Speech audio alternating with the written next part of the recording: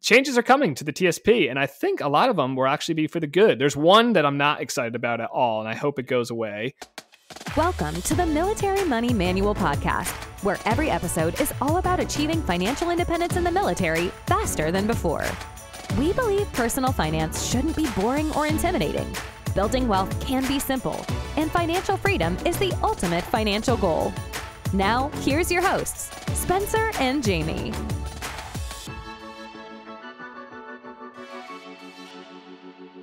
Hey everybody, Spencer here from militarymoneymanual.com. Today's episode is all about the changes to the Thrift Savings Plan, or TSP, coming in June 2022.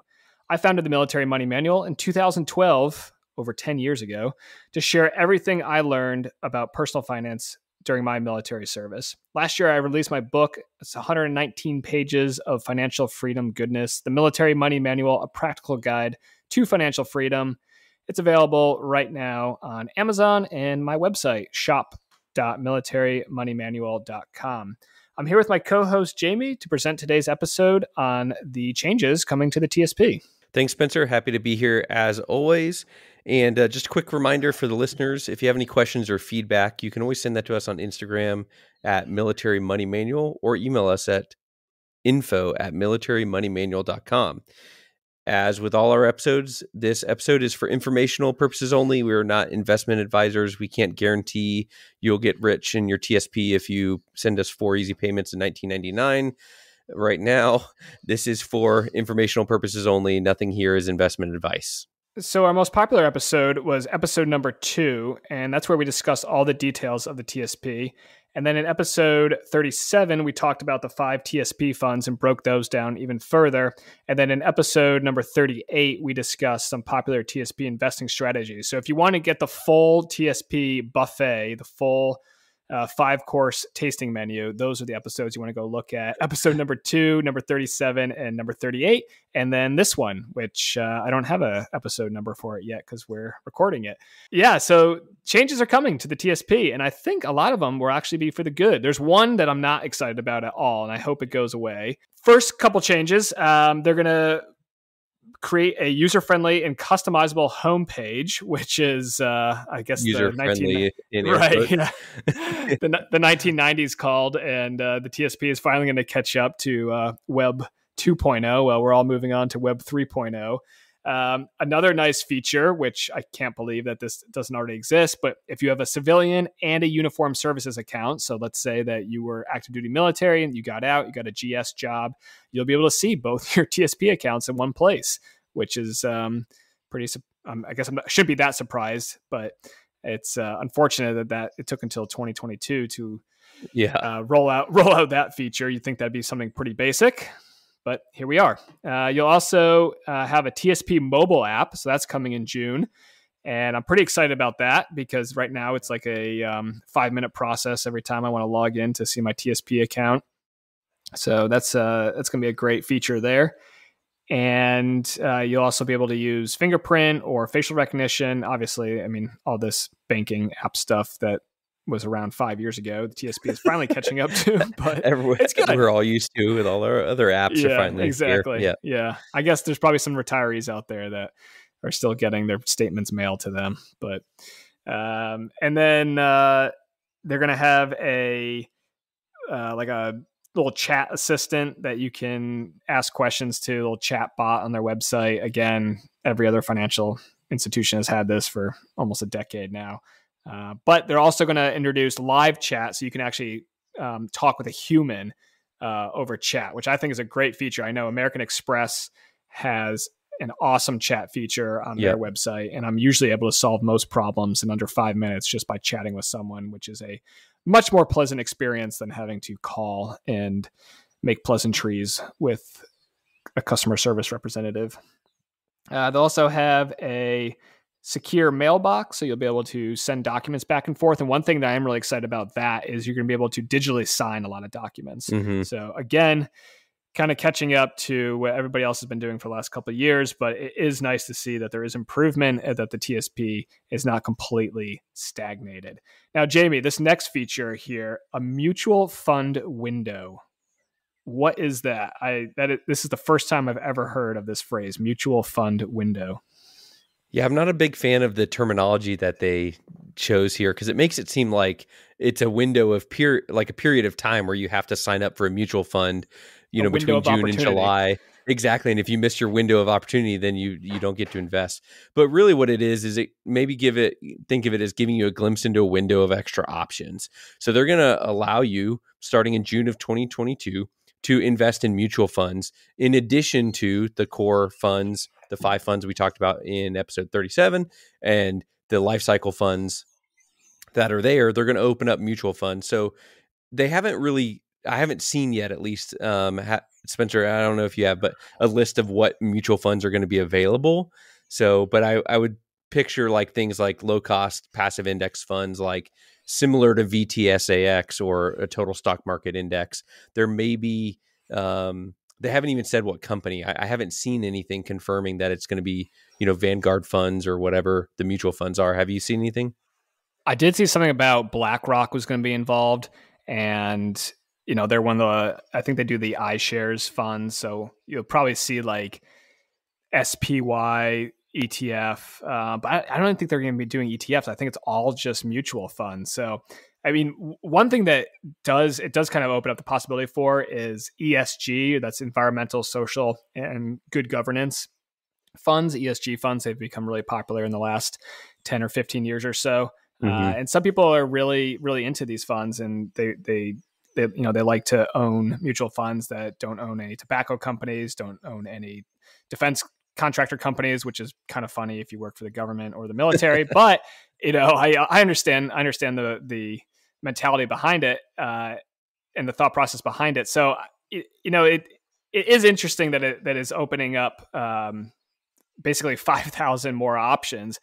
Yeah, I think all in all, though, it's a negative because the 5 core TSP funds, I mean, other than the I fund, which I'm always ragging on, are really good funds, and they're relatively cheap. And there's nothing that's going to say that any of these mutual funds are going to adhere to any kind of low cost expense ratio like the 5 core TSP funds. I mean, I'm already getting messages from people on Instagram saying, "Hey, have you heard about this mutual fund window? Are you going to invest in it?" And the answer is absolutely not.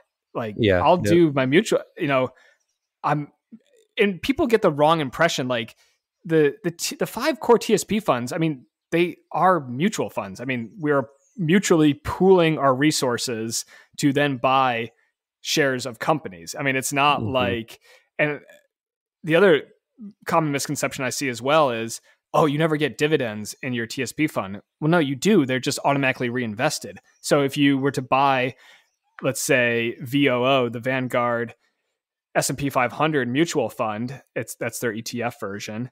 And I'm kind of using ETFs and mutual funds here interchangeably because really that's what they've become. I mean, they're almost completely interchangeable. If they're investing in the same exact things, and the expense ratios are just as cheap. So I guess the Spencer rant is all to say, like, I don't really see what the benefit here is. If you want to go and purchase a mutual fund, go to Schwab, go to Fidelity, go to Vanguard, and purchase a mutual fund through a brokerage. I mean, heck, you can even do it through USAA uses what, Victory Capital, or did they get bought out by Schwab? I can't remember now, but I think it's still Victory Capital. I think it's still Victory Capital. Yeah. So you can go and buy a mutual fund there, but there's nothing that's saying you're not going to have to pay a ton of expense ratios. There's nothing that's saying any of these funds are going to be any good. I mean, 5,000 mutual funds. I mean, how many ways do you want to invest in the, I'm a global market cap index fund investor. I mean, there's only so many ways you can invest in the entire world stock market. So I think it's a bit silly. So not only does introducing another 5,000 options to your TSP portfolio, it really complicates it, but it also adds fees. And this is one of the main reasons why both you and I are kind of not a big fan of this particular change. We're very happy with the mobile app. I'm very happy with digital signatures, very happy with a better homepage, assuming it is actually more user-friendly. But let's talk about some of these fees that are going to come up. So though, if you choose to opt into the mutual fund window, there'll be a $55 annual administrative fee. That helps ensure that the mutual fund window doesn't indirectly increase TSP administrative expenses for TSP participants who choose not to use the mutual fund window. So you may think $55 a year, that's not that crazy, but wait, there's more. Kind of another infomercial vibe the last couple episodes. So in addition to that $55 annual administrative fee, there's also a $95 annual maintenance fee. In addition to both of those annual fees, you're also going to pay per trade. This is going to be $28.75 per trade. That is both when you buy the fund and when you sell the fund. So if you think, oh, I'm going to diversify my TSP portfolio a little bit and I'm going to buy, say, 5 of these available funds, you're going to have 2 annual maintenance fees plus 5 times $28.75 to buy the fund, and then you're going to have another fee when you sell it at the end. So the fees just don't make a lot of sense when you have better mutual fund opportunities in other brokerage firms like Vanguard, Schwab, Fidelity, things like that. Now, Spencer, one of the limitations they have on not everyone that has a TSP is going to be eligible to buy into this mutual fund window of 5,000 extra mutual funds, right? What are the limitations they have in place for who can participate in it? So your initial investment must be at least $10,000, and you can't invest more than 25% of your total account into the mutual fund window. So if you do the math there, you need at least $10,000 times 4. So you're going to need at least $40,000 in your total balance in order to make your first investment through the mutual fund window. So that's going to take out a lot of people, which is, I personally think is a good thing, because I don't think anybody should be really doing it. I mean, if you want to go buy mutual funds, go to any of the major brokerage and you can purchase them for free. Literally no trade fees, no annual fees, no administrative fees, nothing. You can log into these, what is it? Fidelity have their FZROX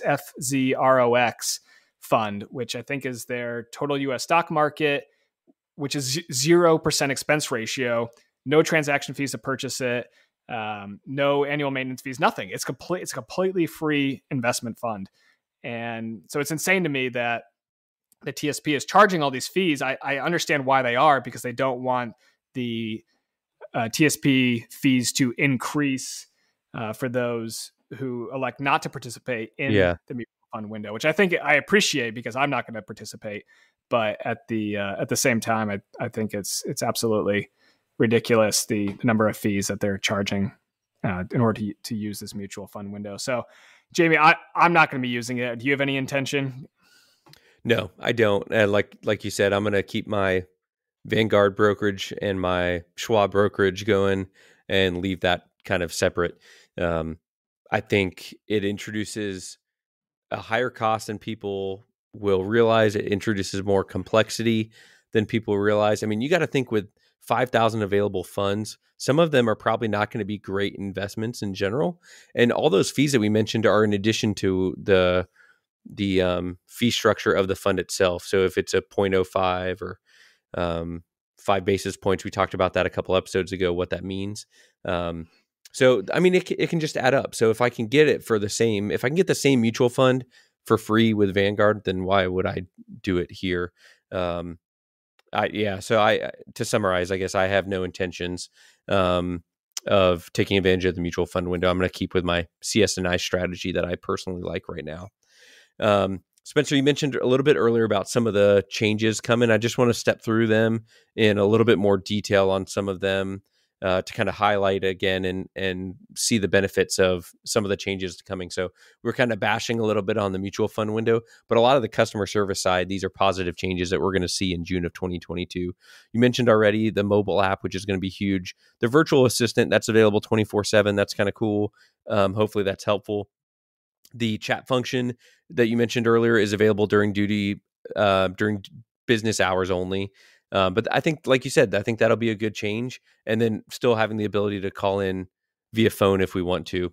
I'm really excited to check out the new My Account interface and see exactly what that looks like. Supposedly, your account summary will display your investments a little bit more cleanly. It'll be very clear when you log in, and then the navigation menu will be cleaned up a little bit, a little bit better as well. I think the most positive change that we're both excited about is the mobile app, though. Like you said, being able to use my face to log into the TSP and not having to deal with getting a text or two-factor authentication app. It makes it's very clunky to log in and check your balance, and we're not checking it every day, but having the ability to do it quickly from the app, I think is a huge win.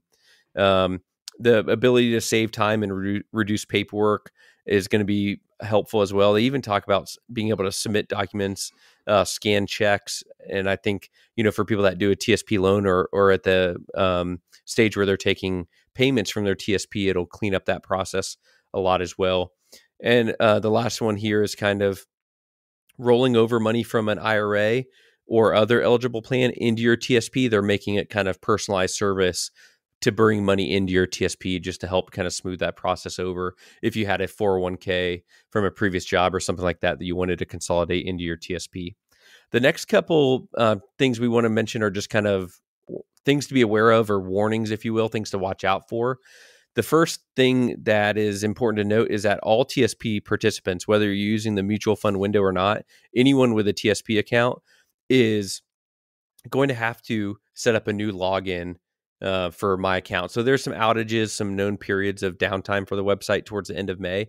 So watch out for those, but expect into June of 2022, you'll have to log in and make a new account, even if you already have one. And then the next one to watch out for is kind of an interesting note, is that the historical documents, your statements, will not transfer over to the new account, to the new website access. So if you want to have access to your historical statements, your options are to either save them now before the old legacy system goes down towards the end of May, or you'll have to call into the thrift line and request to have them mailed to you. So it might be a good idea to go in there and save a couple of your statements, maybe at least your annual statements for the last couple of years, so you have that historical record available to you as they migrate to the new account. Yeah, that's a great PSA, public service announcement there, Jamie. I think I'll probably go in and just download my end of year statements for like the last 5 years or something in PDF and upload it. I do the same thing with my LES, where I download every PDF and just put it into Google Drive, so I have a record and I know what's going on. Now, some of the terms are changing, right? So the TSP has some pretty confusing terminology sometimes when you're talking about what's happening with your money that's currently in the account versus what's happening with the money that's going into the account. So can you walk us through the terminology that's changing? Yeah, these are very important to understand. So the first one we'll talk about is your investment election. This is previously called your contribution allocation. And so your investment election will specify how you want to invest new money coming into your TSP account, such as from your direct contributions from your paycheck and things like that. Changing your investment election doesn't affect the money already in your account. So those are two separate things. And your investment election remains in effect until you submit a new one. And as a new feature, any change to your investment election will usually post to your account immediately and be effective the next business day. Currently, there's a little bit more of a delay time, so they're speeding that up as part of the upgrades in June of 2022. Yeah, and then the other one is a reallocation. So this used to be called interfund transfer, when you move money in your account among the different TSP funds, and they've rebranded this reallocation, which makes sense because you're basically setting up your asset allocation. So it's a reallocation, and you choose the percentage that you want invested in each TSP fund. And like it is currently, reallocations and fund transfers are limited. So each calendar month, you get your first 2 reallocations or fund transfers to redistribute money in your account among any of the TSP funds. You basically can change your asset allocation 2 times. And then after that, you can only move money into the G fund. So for all you TSP day traders out there, and I know that you're out there, sorry, you're still going to be stuck with your limitation of you can do 2 interfund transfers per month. And then after that, you can only move money into the safety of the G fund. Last week we were talking about the TSP day trading subscription services that people try to sell you of like when to sell in and out of the G fund and trying to time the market via your TSP. Well, on Facebook this weekend, I got an ad for one of those services. I'm like, man, come on, Zuckerberg, stop being so creepy. I don't want it. I'm not doing it. And why? Like, I haven't searched for that. Like, I don't understand it. It's creepy. But so Yeah. anyway, changes to the TSP in June of 2022. Hopefully, maybe on the other side of at the end of the summer, we'll give a review of the app and a review of the changes, maybe, and see how customer friendly and user friendly the new services are. Maybe try a chat or two, ask them some questions, and see how the service goes. I think overall, to kind of summarize our feelings about the changes coming in June of 2022. The customer service interface, positive changes. The mobile app is a huge benefit. The mutual fund window, we would say we would do without that. We don't want the high fees. We would prefer to get our mutual funds elsewhere. Again, just to recap the fees, if you choose to opt into the mutual fund window, which will give you access to 5,000 mutual funds, but you're going to pay $55 annual administrative fee, $95 annual maintenance fee, in addition to $28.75 per trade. And then there's also the restrictions of your initial investment needs to be at least $10,000. And that amount, your initial investment can be no more than 25% of your total account balance. So it also complicates your options in the TSP. I mean, thinking CSI or CNS or All C, some of those options that we talked through a couple episodes ago of different strategies, it really complicates it when you're talking through another 5,000 options. And so that's to kind of the summarize of why we don't think the mutual fund window is going to be a great option for really almost anyone, if not for most people with the TSP window. Yes, and like we said, to learn more, you can go back to our most popular episode. That was number 2, where we discussed all the details of the TSP. And then episode 37, we talked about the 5 TSP funds that we do think you should invest in. That's the CSI, G, and F. And then episode number 38, we discussed some popular TSP investing strategies, whether that's a total market, total U.S. stock market, total world stock market, 3-fund, or the Boglehead lazy portfolio, 3-fund portfolio. So lots of options there. And the big takeaway from that episode is just pick something that's reasonable and then stick with it. And don't try to chase performance, and don't try not to have performance envy when your friends post a 30% gain and you're down in maybe a 15% gain, but maybe they took a little bit more risk. And so that's to the risk you go the rewards. If you're enjoying the podcast, we'd appreciate a 5-star review on Apple Podcasts or Spotify. And we appreciate all the reviews we've received so far. And make sure that you subscribe so you don't miss future episodes in whatever app you use. If you have any questions or feedback, you can message us on Instagram, Military Money Manual, or email info@militarymoneymanual.com. And if you want to support what we're doing here on the podcast, you can check out my new book, The Military Money Manual. It's available right now on Amazon Prime with free shipping, Kindle ebook, instant delivery. That's very nice. Or Audible audiobook. And if you have an Amex Platinum card, you can actually sign up for Audible and get the fee reimbursed. I think up to $20 a month. 20, yeah. Yeah, $240 a year. So, and if you want to learn more about the Amex Platinum card, we have an episode about that as well. So you can go check out that episode. Was number 10, episode number 10 for the Amex Platinum card. Thanks again for listening to the Military Money Manual podcast, and we'll see you on the next episode. Thanks so much for tuning in to this episode of the Military Money Manual podcast. If you're enjoying the show, please feel free to rate, subscribe, and leave a review wherever you listen to your podcasts. This helps others find the show, and we really appreciate it. Thanks again for tuning in, and we'll catch you in the next episode. Hey guys and gals, Spencer here again. Before I let you go, I want to let you know about 2 things. First, my 100% free course. It's called the Ultimate Military Credit Cards course, and you can sign up today at militarymoneymanual.com/UMC3. I've been running this course for over 4 years now, and we just celebrated our 7,000th graduate. In this course, I walk you through an absolute beginner's guide to travel hacking and opening your first fee-waived credit cards in the military. Again, you can sign up today at militarymoneymanual.com/UMC3. It's 100% free, no spam, and you can unsubscribe at any time. Second, My book, The Military Money Manual, A Practical Guide to Financial Freedom, is available on my website and Amazon today. Head over to shop.militarymoneymanual.com, or if you want the Amazon version, search Military Money Manual. This is the book I wish someone had handed me on my first day in the military. In this book, I cover the exact money tactics and investment strategies I used on my path to achieve financial independence while I served in the U.S. Air Force.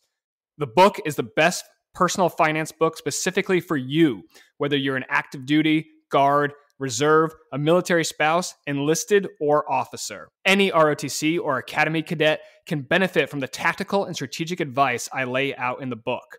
But don't just take my word for it. Here's 2 reviews of the book. Ryan on Goodreads.com wrote, "The most comprehensive investing personal finance book specifically written for military members I've read so far. This book should be handed to every new LT at commissioning." Matt on Amazon said, "This book is incredibly straightforward, easy to understand, practical, and useful. This book should be on the Commandant's reading list." Thanks, Matt. If you're interested in the book, head over to my website, shop.militarymoneymanual.com, and podcast listeners can use promo code PODCAST to get a special discount on the ebook, audiobook, and hardcover book. You can find the audiobook on Audible, the ebook on Amazon Kindle, and the hardcover book on Amazon, or again, head over to my website and use promo code PODCAST for a special discount. Thanks for listening.